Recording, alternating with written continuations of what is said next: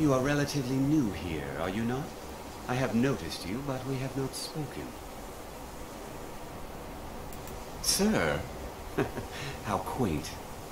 I am Savos Arin, Archmage of the College of Winterhold. I am quite content to see nearly any aspect of magic explored and investigated here. But I do not and will not approve of any research or experiments that cause purposeful harm to your fellow members of the college. Are we clear?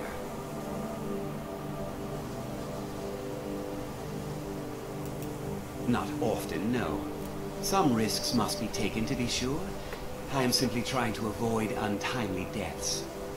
We also must make an effort to avoid worsening what Skyrim thinks of us.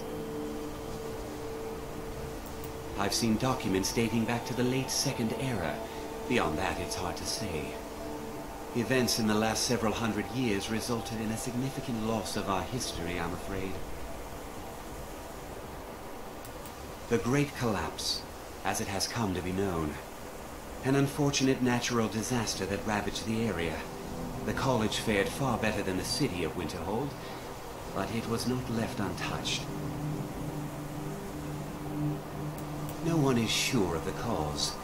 Some believe the eruption of Red Mountain had far-reaching consequences that were only felt years later. I know there are some who have blamed the college, said that we were responsible. I assure you this is not the case. The Sea of Ghosts practically came alive. No one was expecting it. Monstrous waves battered the shore for weeks on end. Winterhold was ancient and weathered, but it couldn't withstand the sea's fury. Entire districts of the city were lost overnight.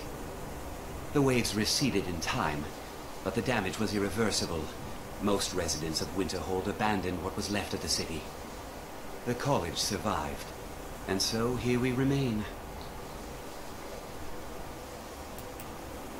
Purpose? I should think it's self-evident. Magic is a true power, not something to be shunned by commoners, or treated as an amusing diversion by politicians. It shapes worlds, creates and destroys life. It deserves proper respect and study. The college is a place where we can focus on that, without the pressures of the world weighing down on us.